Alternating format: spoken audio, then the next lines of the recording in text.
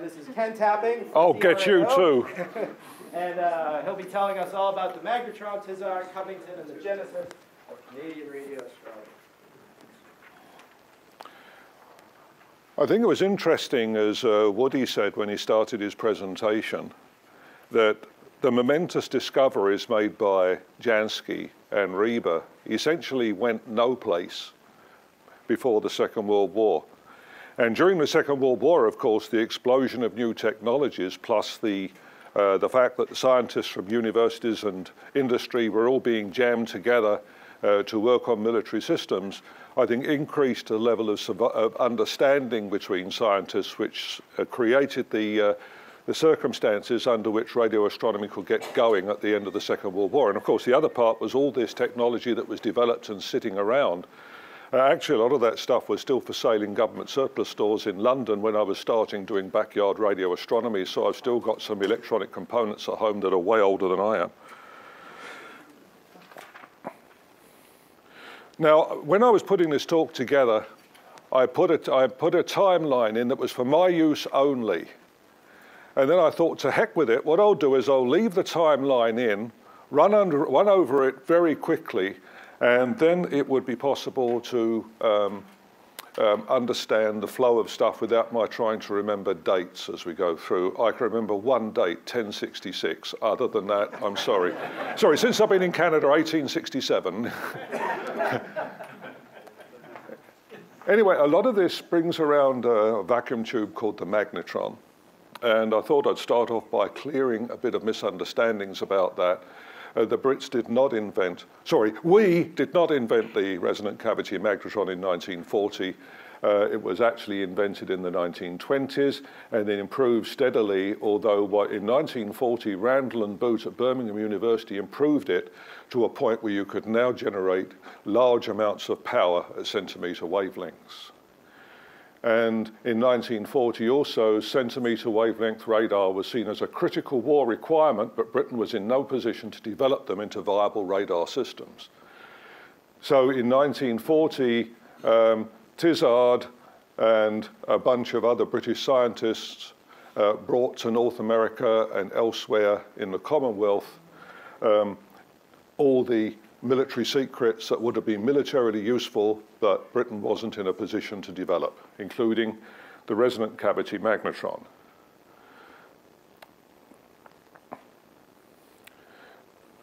Now, timeline 2. So Tizard arrives, brings magnetrons to Canada and the USA. 1940, the National Research Council sets up a radar development group. And in 1942, Arthur Covington joined this radar group. What they were doing were improving magnetrons, producing more of them, developing radar systems in which to incorporate those devices.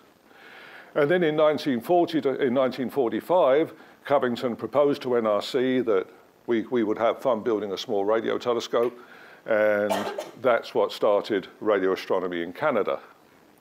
Between 1940 and 1945, there were assorted discoveries made sort of by accident in the process of the war, and Woody alluded to them this morning earlier. And in 1946, Canada's first radio telescope was complete and deployed just south of Ottawa. In 1948, they were driven away from the site because of interference to a farm site, also near Ottawa, and built in instruments that improved waveguide, improved resolution. In 1959, the interference at Goth Hill, mainly from Ottawa Airport, became intolerable, and they needed to relocate. And in 1957, there were decisions made to build radio observatories at Penticton at Lake Traverse, Algonquin Park, and in 1960, the flux monitor from Ottawa was relocated to ARO, and just soon after, another solar radio telescope was implemented here. And in 1971, the Goth Hill site was originally closed down, and that ends the sort of phase 1 of the development of radio astronomy in Canada. From this point, others then will continue the history. So in 1940, Sir Henry Tizard brought Britain's military secrets to North America and elsewhere in the Commonwealth. One of these actually was the idea for supersonic aircraft of adjusting the whole tailplane rather than just the elevators, and they were used in the Bell X-1, and Jaeger broke the sound barrier with it. But the main element was the resonant cavity magnetron, and Tizard's on the left, and Taffy Bowen was another one of the visitors, and there's the magnetron in a reenactment 40 years later, and that magnetron was the one that was brought to Canada. Is currently at the National Museum of Science and Technology, and it was borrowed by the Brits for that and then returned to Canada afterwards. So something about the magnetron.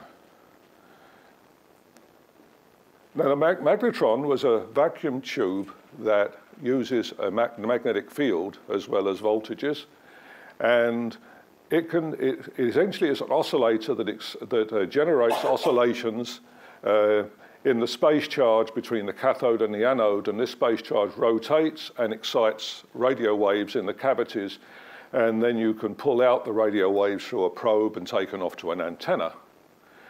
And this here is the prototype made by Randall and Boot at Birmingham University.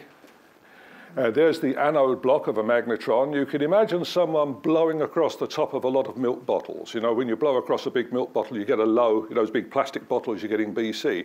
You can blow into them across the top and you get a low frequency oscillation. Well, there you have the space charge blowing across the tops of all those, and you excite oscillations in the cavity. And you can generate, with the Randall and Boot version of the magnetron, you can generate tens of kilowatts, hundreds of kilowatts, or even megawatts of pulse power. Before this, people couldn't generate centimetric radio waves at high powers. There's a picture of a magnetron there. There's the version that came to Canada. And for the rest of this talk, I got my information from the National Museum of Science and Technology, from GEC at Wembley in Britain that did the manufacturing of magnetrons, a bit of correspondence with Birmingham University, but most of all, when I joined NRC, I was over the corridor from Arthur Covington. So we had lots of conversations. And the frequency of the magnetrons was largely dictated by what was available at the time. A bunch of magnetrons were made for bringing to North America, and the wavelength of oscillation was partly generated by what was available. Now, I got this from Birmingham University in a couple of sources, but a lot of years have passed, and I haven't got too much of a prominence, but it makes sense. The machinist at Birmingham was told to turn out some magnetrons. The copper stock was not very available, and the available copper tube, copper rod, and the fact that the only tool for extracting the cores from this was a bicycle hub puller meant that the magnetrons would go at a wavelength of about 10 centimeters. Now, why was the magnetron important? This is what radar systems were like in the early years of the war. The problem was a radar uses a high-power transmitter, particularly when the targets are not that interested in being detected. And so you need large transmitter powers. Unfortunately, large transmitter powers were totally unachievable at anything other than meter wavelengths, which meant, for example, if you're trying to put the antennas for a radar system on a night fighter, the antennas become a major part of the aircraft. And you can see with those wavelengths, with that size of an array, your resolution's not going to be that great anyway. Now that's a German aircraft, because I couldn't find a picture of a British aircraft that looks exactly the same, festooned with antennas. And so night fighters were not very effective. You often couldn't find your target. Also, at these long wavelengths, you couldn't pick up the periscope of a submarine. And these radars, when you go out on the battlefield and erect these, you're sort of obvious. And so the magnetron changed it to this. just by virtue of being able to generate large amounts of power at very short wavelengths. So here, a small dish built into the nose of an American fighter. So you can see here the dish will pivot. You've got directivity. The thing's probably got a beam width of a few degrees at 10 centimeters. Here's one sitting on the ground. And you can see radar had changed. You can also see lots of bits here you can make a radio telescope out of.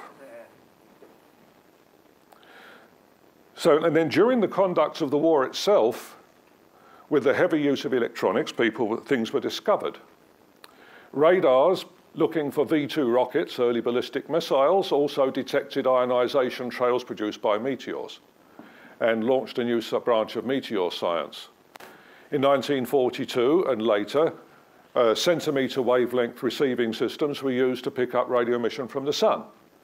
Now, at that time, people thought the emission was just a thermal black body radiation at centimeter wavelengths, but people detected it.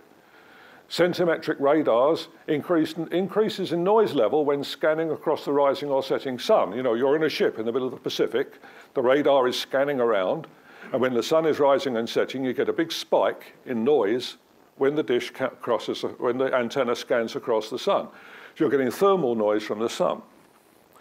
And also, in 1942, J.S. Hay noted, the anti-aircraft radars all over Britain were jammed by large bursts of noise that were coming from the sun. So during the war, we got very good cross-fertilization building up between scientists due to the war effort in every country involved pretty well. After the war, there were piles of military equipment sitting around waiting to be used for something else. There's a sun strobe. That's a radar image from the United States. And so you can see, I put the sun in there, but you can see a big increase in noise level when you're scanning across the sun, indicating the sun's emitting radio waves. In 1942, anti-aircraft radars like this one were jammed by meter wavelength emission from the sun. So again, now we know that the sun emits very strong bursts of radio emission as well. So we're building up to lots of things we can research with all this interesting hardware once we're not fighting each other anymore. So the magnetrons in Canada were taken to NRC in Ottawa, and afterwards, Covington got permission to build a radio telescope here, which is just south of Ottawa at the NRC field station. So this is where Canada's first radio telescope was put together. And what he did, he took a 4-foot dish off one of those, and he had been researching the performance of mixer crystals. Now, one of my books on radar said, and it was written about 1957 or something like that, it said, RF amplification is impractical above 3 gigs. Fortunately, that's not true anymore. But what it meant was your receiver started with a mixer. And so the quality of your mixer, the efficiency of the mixer, plus the noise temperature of the next stage dictated how well your system was going to work. So there was a lot of research on mixers. And so Covington and his colleagues had put together a test rig for testing the quality of mixers. And basically, it was a Dickey radio receiver. So he was comparing this good old 1N21 silicon diodes with one another. How do you drive them? What's the best circuit to put them in? How much LO power do they need? And this switch here, this is the receiver that he built out of this mixer testing equipment, were 2 rotating discs, one with aluminum foil on, one with carbon resistance. And when they were crossing the waveguide, the aluminum foil was exactly lambda over 4 from the absorber, which put a voltage maximum in the absorber, which made it a load. This thing operated at 10.7 centimeters. So the radio receiver operated at 10.7 centimeters, which is interesting, and it dates back to a bicycle hub puller and a piece of copper rod. So this is Canada's first radio telescope, 4-foot dish, dipole feed, coax going through to the back, and there you can turn the handle and move the thing. And it was eventually motorized to drive in our angle, but you would adjust the declination by hand. And waveguide, a couple of rotating joints, and then a nice big thick waveguide going off to the receiver. So that was Canada's first radio telescope. And that was the one that was used to point around the sky. Now at the time, of course, people knew very little about what was going on in the sky. We didn't know much about didn't know anything about the spectrum of cosmic radio emission or the spectrum of solar emission for that matter. And so, as Covington described it, as Woody described it, they pointed that antenna at everything in the sky they could think of. They pointed it at the sun and got a significant increase. They pointed it at Jupiter and got nothing. Pointed at the Milky Way, got nothing. They might have got a degree Kelvin or two, I suppose, if they pointed at the galactic center, but they wouldn't have seen it with that receiver. Aurora Borealis, they got nothing. They went away and updated the receiver and went back and tried it all again. And this is around 1946. And I think this is where Covington did something that changed everything. He calibrated it. And he found the solar emission between the various occasions when he'd been looking at the sun with this equipment, the flux density from the sun had changed. And that triggered the idea of what's going on here. Is it something to do with sunspots or something? There is a calibration being done by Arthur Covington on the 4-foot dish. The calibration device is a box filled up with absorber and an absorption sheet there, so when you put this over the dipole, you're seeing some sort of load at ambient temperature. Once again, this thing is not a big block absorber. What it is a thin layer absorber with a metal plate a quarter wavelength behind it. Very nice. I suppose absorber was hard to get then, and this was a way of getting a load with what's available. Anyway, it worked as an effective black body calibrator, and that enabled him to calibrate the antenna temperature of the dish fairly accurately. Is that Covington? That's Covington. It's actually 1965. And this is a photograph of a piece of chart, obviously, a solar eclipse, 23 November 1946. And this shows a partial eclipse of the sun that took place in the Ottawa area then. The original record, Covington's later notes on the thing, and on the original chart you can see all the penciled comments all over here. Now, in one of the talks this morning, the second talk, there was this morning the importance of hanging on to heritage material.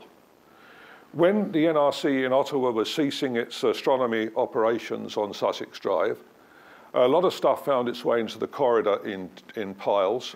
We were unable to bring all the stuff from the solar storage room with us. But I was rooting through this stuff and found a piece of chart, and it was this. So I've got that in my filing cabinet at the moment, waiting until we have a proper home for it. But anyway, here is a photograph of it, and it shows the solar radio emission decreasing as the moon goes across in front. It also is a good indication of how much receivers have improved since then. But the result of this was the conclusion that a significant contribution of the emission from the sun was coming from a group of sunspots. The beginning of the identification of what we now know as the slowly varying component of solar activity.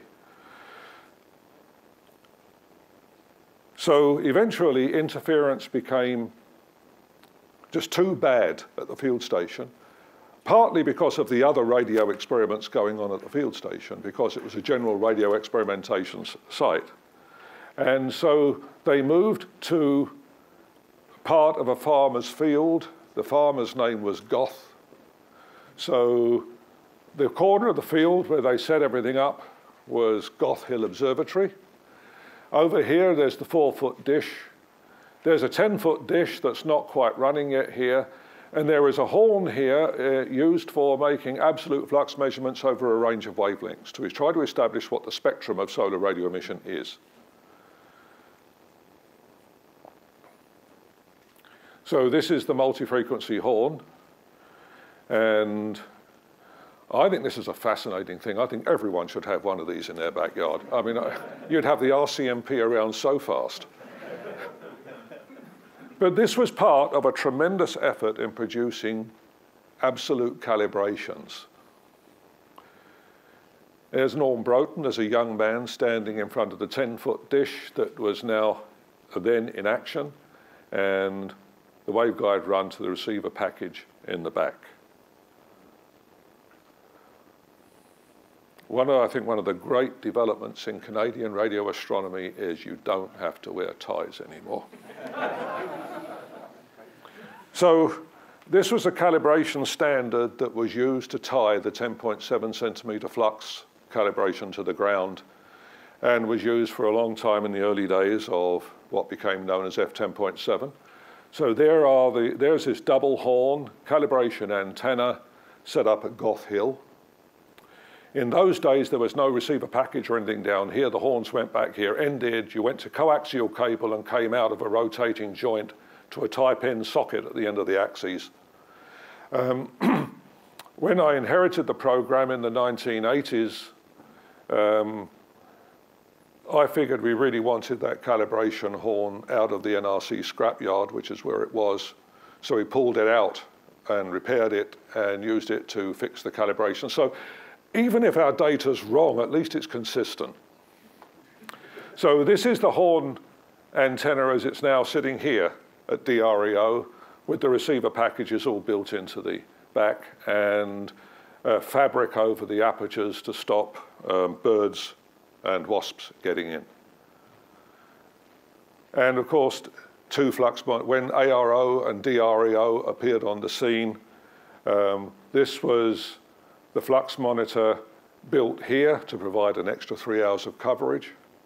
That antenna was at Algonquin Radio Observatory.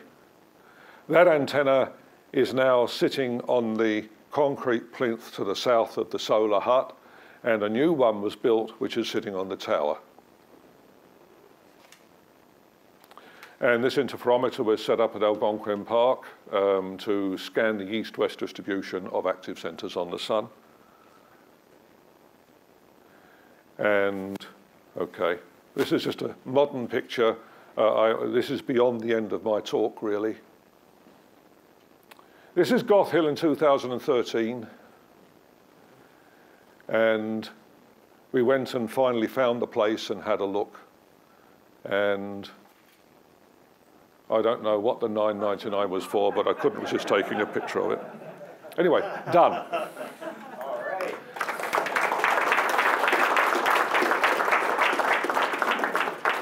Okay, questions for Ken? I Yes. noticed in your figure 2, I think, the first Canadian radio telescope, there was a waveguide running away from the telescope. Yes. And I wondered why the mixer wasn't mounted close to the feed, so that you wouldn't have to bring the original signal down to the Yeah, I know that was interesting, but actually if you go out and look at what we're doing now, we're doing the same thing. The receivers have upgraded a lot, but we're still coming through a whole pile of waveguide. The waveguide loss is actually quite small for something like this. And I think one of the things and I think probably it applied to Covington's day even more than now, but even now we're obsessive about it, that really when you're looking at the quiet sun, you've got an antenna temperature of about 300 Kelvin. The major problem is not so much brute sensitivity, it's stability. And so if you're looking at the sun all day, and I mean, receivers improved immensely, but in the design of the solar receivers we have now, with the obsession on stability, all the receiver components are in a big, thick aluminum slab. And then we come in with waveguides. So all the receiver components are all together in one thing with a huge thermal time constant. I think probably this was even more the case with Covington et al., that they weren't too worried about the waveguide loss. Although, you know, one other thing, I mean, the other component that goes with this, of course, is rotating joints. You're going through rotating joints as well. We try to monitor the operation of those rotating joints, but certainly we're looking at a generation of radio telescope for solar flux monitoring that's going to do away with all this. We have one flux monitor, the one we're still working on calibrating and getting our software complete, which is sitting over by the blockhouse for the synthesis telescope. It's a 12-foot dish, and there you go from feed right into the receiver straight away. About the Tizard mission, I got the impression from what I read, but I'm not an expert on it, that another motivation was that England might well be invaded and taken over. So it wasn't just a matter that they didn't have the time to work on it. In fact, they did a lot of microwave stuff in England, but it was for fear that this just would not get out. They got to get it out while the getting's good. Well, I mean, you're right. I mean, this is the reason the Tizard Commission brought the Magnetron to North America, to the US. Yeah. And the US wasn't even in the war yet. Yeah. But it was perceived that the US in the end would be the final bastion of democracy if everything else goes pear-shaped. Yes. Just to follow up on that, there's lots of correspondence between the TRE and the Radiophysics Laboratory in Sydney, because they were saying at least radiophysics would become the repository of radar research in Asia. Yeah. At the time of the perceived invasion of the UK. Oh, yeah. I mean, everyone was expecting it, minute by minute, really. I mean, not there was much there to stop it, actually.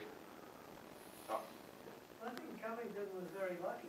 That 10.7 centimeters turned out to be the ideal frequency to look at the slowly varying component. And secondly, 10.7 centimeters, the antenna temperature comes out around 300 Kelvin, which is very easy to calibrate in an absolute way. Do you have a comment on that? No, you're right. I think the 10.7 centimeter coincidence, I think, is one of the most amazing coincidences ever.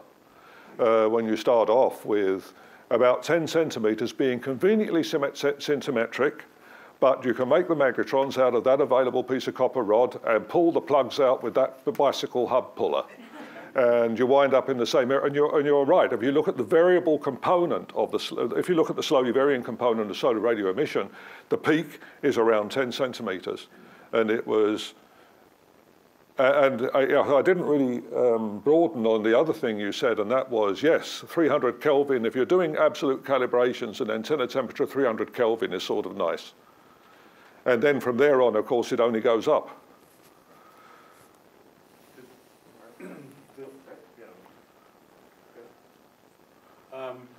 I was wondering what when they first made magnetrons, whether they went up, what was the limit of technology that they could beyond bicycle? Canada, once Canada was in the equation, and manufacturing was a bit beyond hub pullers, they actually made some radars at 3 centimeters. And actually, touching back on what Tom said, at the very beginning, Arthur Covington was torn between making a radio telescope at 10.7 centimeters and making a one at 3 centimeters. He made the right choice. The physical size of the waveguides and everything was just right, it seemed.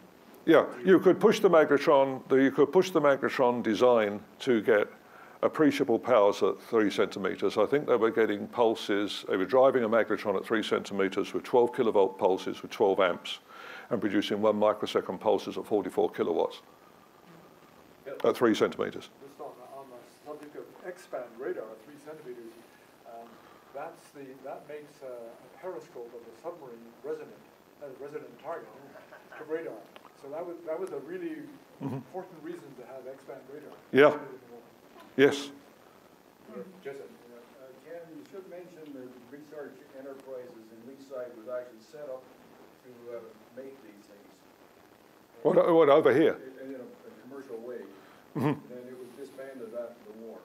No, actually, I didn't know that. I was following the radio astronomy rather than the magnetron at that point. But yeah, that was, well, these had, I mean, you're right, Joe. I mean, these things had to be made by the thousand. Yeah. Really mass produced. Go and do your research on research enterprises in Leaside. because NRC set that up to produce radar, which they did, the Mark III Gun laying radar. and they needed magnetrons to go with it. Mhm. So they only ran that until the end of the war, and then they disbanded it because they didn't want to compete with private industry. Okay. Well, one other thing, actually, seeing as we're getting into funny details, of course, there's the story of the seven-holer. If you look at the early pictures of the magnetrons there, they had 6 resonant chambers, 6 resonant cavities in the anode block.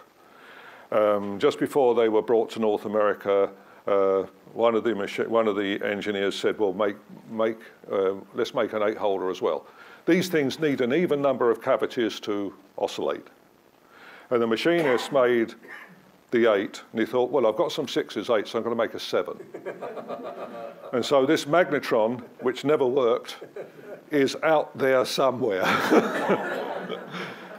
Yes. By the end of the war, around 45, these 10-centimeter radar sets were being dropped by parachute in the jungles of Burma. Mhm. And after it was over, it was being first thrown into the Bay of Bengal.